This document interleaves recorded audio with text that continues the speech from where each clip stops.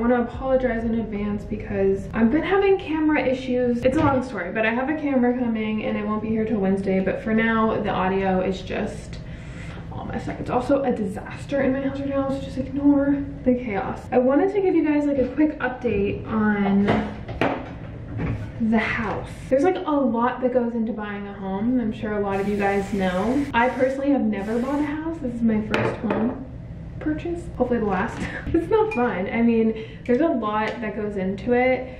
There's a lot of like logistics and like behind the scenes work, and you're working with like a million different people. So we're just kind of going through all that kind of stuff, but everything seems to be going through. Looks like we will be moving sometime at the end of November. Bryson's birthday is Wednesday. He's gonna be 1. I cannot believe it. I'm gonna get emotional. But yeah, we like joke this is gonna be Bryson's first birthday present is a home. That's kind of currently where we're at. Just a lot of like stuff going on. Like they accepted our offer. We've pretty much put down a lot already. We haven't done the down payment, but we've like paid quite a lot for just other fees. They did like the inspection, they've done the appraisal, like all that fun jazz that I just tells you to deal with, and I don't even wanna hear it, see it, or talk about it. It stresses me out and I don't really understand it. But yeah, it's definitely in the works. But I'm kind of at that point where I'm like living in a place where I know that I'm gonna be leaving, and when I'm like that, it's almost like the end of high school. And you know that like senioritis, you know, if you're like going to school, you've already graduated, but you're still, you know, you still kind of have to go and your classes are still going. It's like that. Where I'm like, I'm done with this place. You just kind of have to be patient, and then we got to deal with the move, and that's like a whole nother thing. So I'm trying to figure all of that out. An out-of-state move is just so expensive. I've done it once before, kind of like twice, right? But like in and out of New York City. It's kind of where I'm at. I have like a lot of just like busy work stuff to do today.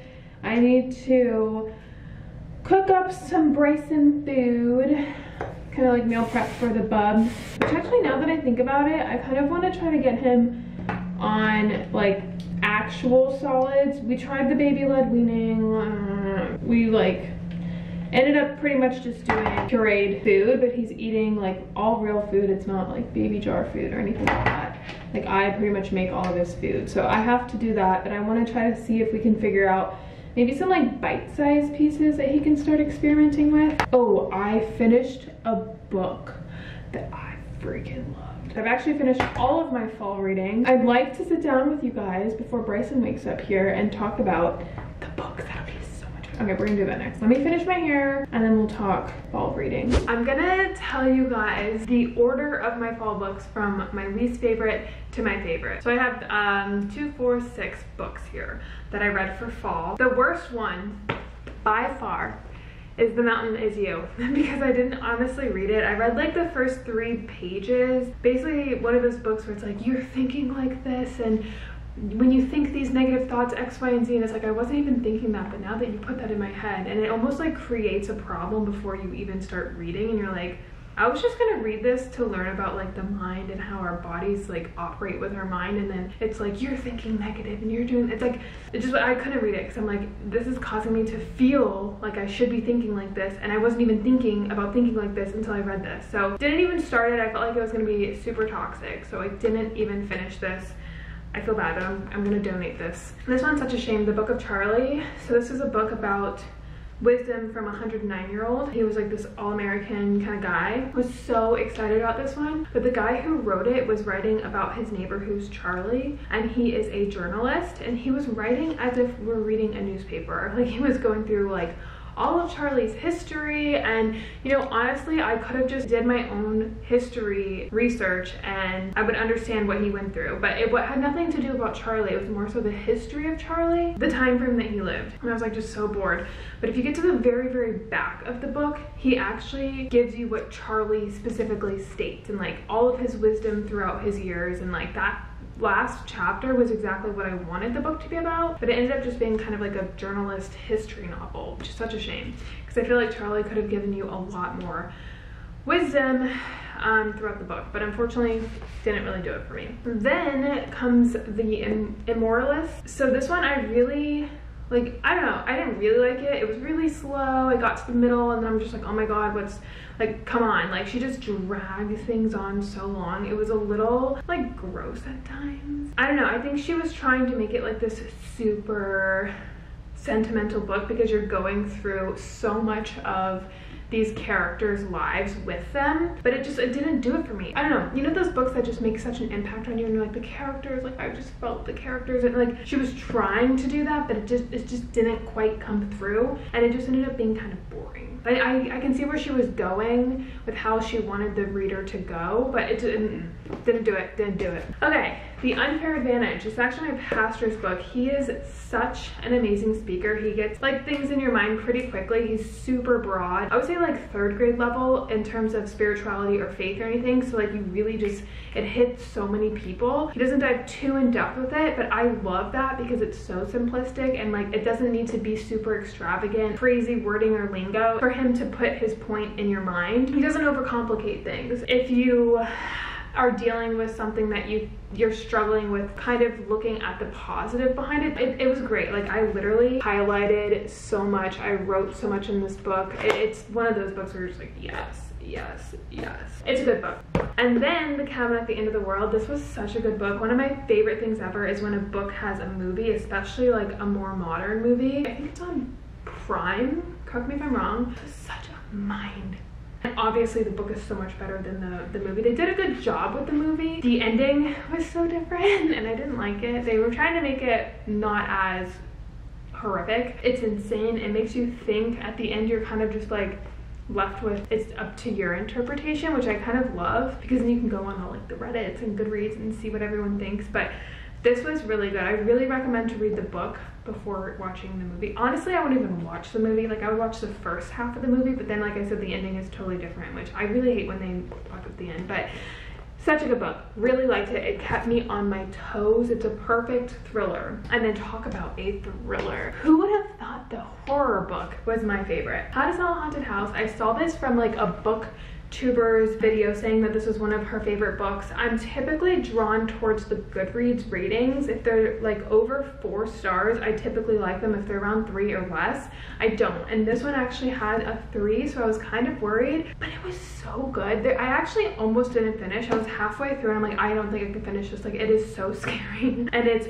graphic. This author, I think there's something wrong with him, Grady Hendrix. It's like the perfect mix of horror and an actual story behind the horror. It's a book about family. It's a book about grief. It's actually broken down into, like, if you see the dark pages here, it's broken down into the 5 stages of grief. And the action usually in books like this or thrillers all happen at the end.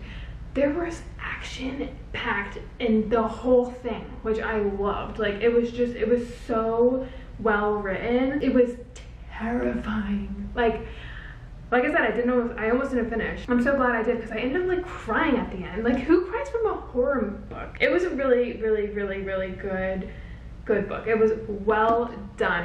I'm rating this 5 out of 5. For the other ones, this was like a 4.5 out of 5.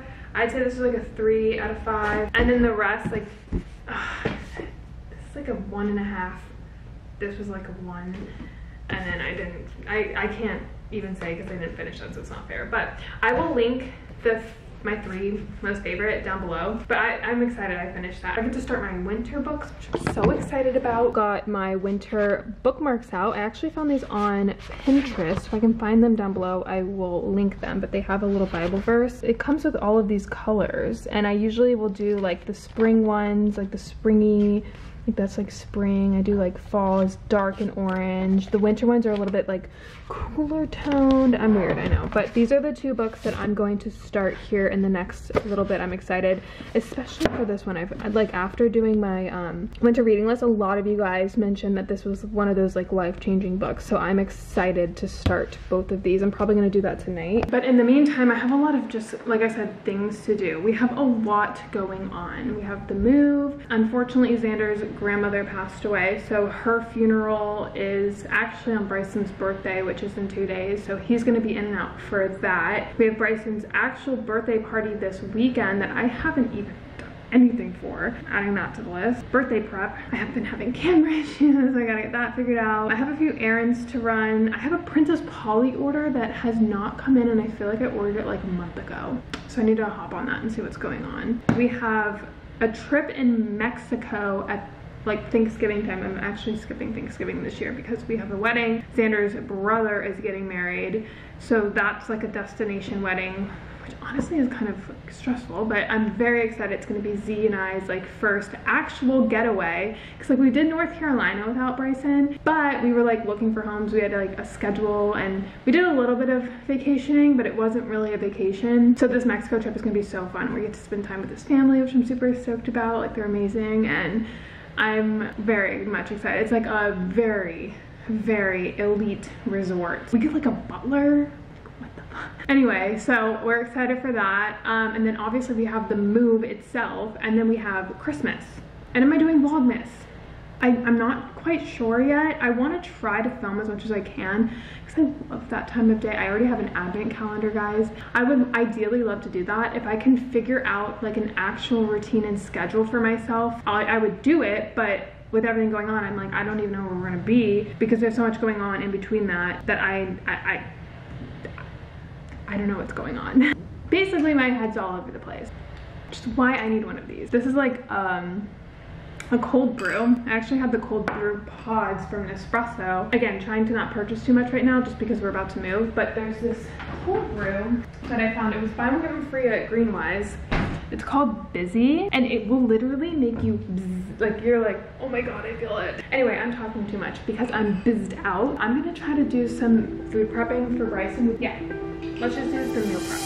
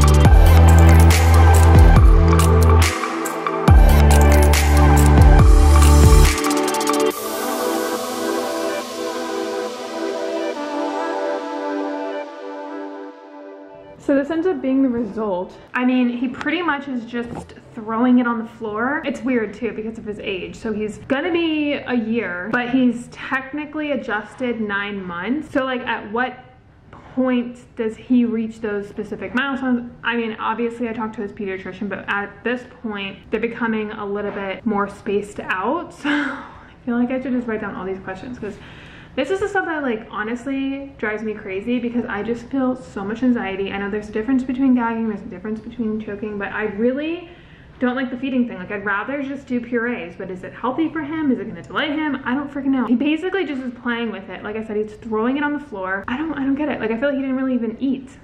So mother struggles, honestly. If there was like some sort of feeding nanny, like a food nanny, nobody wants to do this, especially a mom that had a premature baby and is terrified. Like, I need to get over that, but honestly, sometimes it just panics me. Like, I literally panic.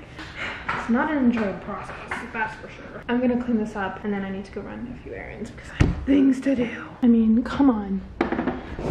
Really? He literally just looked at me and just would go.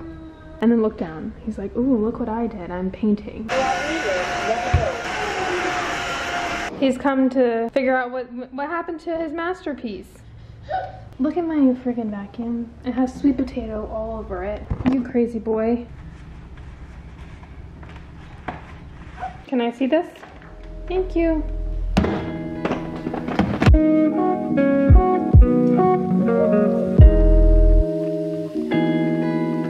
So I never do this, but I got a milkshake.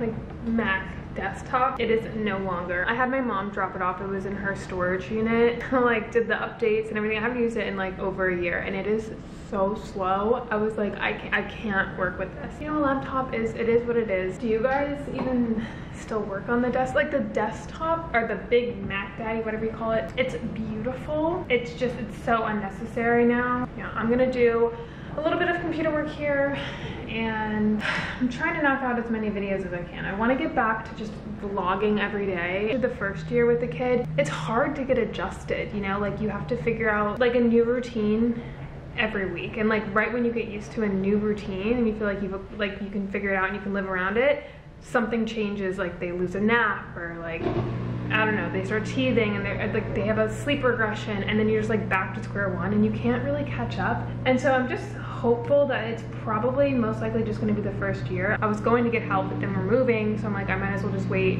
So I don't want to like hire somebody and then end up having to move and then go through the process again. So I'm just waiting until we move, since we're moving out of state and we can't like bring a person with us. Yeah, it's just been this like crazy adjustment period, but I really want to get back to just vlogging all the time with you guys because I've opened up about this before, but I miss you guys and I miss like us, and I don't know, I just feel like my channel the past year or so, it's just been hard with a baby and like with all of the life changes that have been happening. Anyway, anywho, I'm gonna get back to editing. Look who just woke up. Can I have a hug? Oh, thank you, my Wawa. Oh, thank you, my stinker. What? I know you're sleepy, boy. I know. Can I have a hug? Oh. Oh. I love when he wakes up. He's so sweet. Oh my gosh. You're so sweet. Have a kiss? The chair spins. Spin, spin, spin. Bryson is spinning the chair. Spinning the chair. Spin, spin, spin, spin, spin. He loves it. Spinning the chair. Bryson right now is really into the word spin. Is he really? I was on the swivel chair and he was on the swivel chair with my mom, and every time he would go run and crawl over and he'd play with the swivel chair and I would go spin, spin, spin, spin, spin. He would go Whenever we put on Miss Rachel, we automatically just start speaking in her voice. I'm saying the same thing 3 times, and then I'm saying it differently 3 more times, and then I say the same thing again, slightly differently, 3 more times. Spin, spin, spin. Spinning the chair. Spinning the chair. Spin, spin, spin, spin, spin.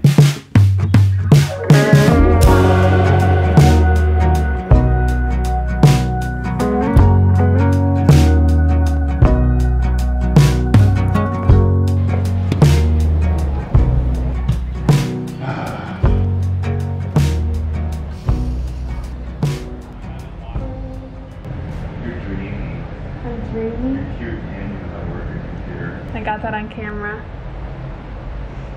Yeah. I did. I'm so excited to play with this playlist. Super excited.